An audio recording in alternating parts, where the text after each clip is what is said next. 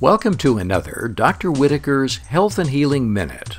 The Whitaker Wellness Institute, located in Southern California, is world-renowned for its innovative approach to treating the underlying causes of major diseases. Since 1979, the clinic has helped more than 45,000 patients regain their health. Hi, this is Julian Whitaker, MD. I am founder and director of the Whitaker Wellness Institute in Newport Beach, California. We use diet, exercise, vitamins, hyperbaric oxygen, and a variety of unconventional therapies for serious disease. We've seen over the last 33 years about 50,000 patients. 15,000 have had diabetes. And I want to talk to you about the condition of diabetes. First, what does the word diabetes mean? And it's important to understand what that word means because that will dictate how we treat it. The word diabetes actually has nothing to do with sugar. We think it is because we think of diabetes mellitus and we think of elevated blood sugar. But the definition of diabetes is excessive urination. Now, why does a diabetic have excessive urination? This is very important. Sugar in the blood at a normal rate of, say, 70 to 140, and those kinds of movements, is never found in the urine.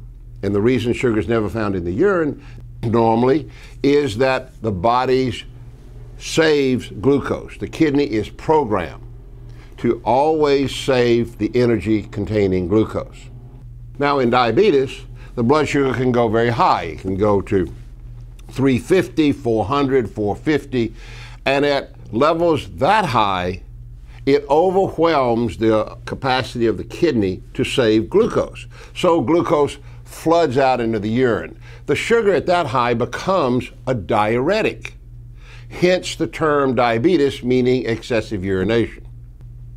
Now, when the glucose gets very high, the kidney cannot reabsorb it. So it floods out into the urine with a copious amount of fluid as well. And in addition, and this is very important, if you have diabetes, pay close attention. When this glucose and fluid flow out into the bladder and you lose it, it overwhelms the kidney's capacity and ability to reabsorb water-soluble nutrients.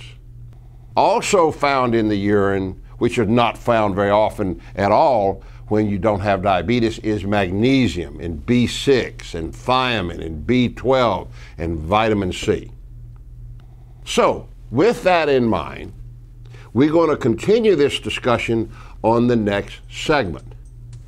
We trust that you'll use this information to improve your health. Our dedicated staff and professionals will be happy to discuss your health challenges, and we welcome your call. Thank you for watching, and feel free to forward this link to others to help them on their quest for optimal health.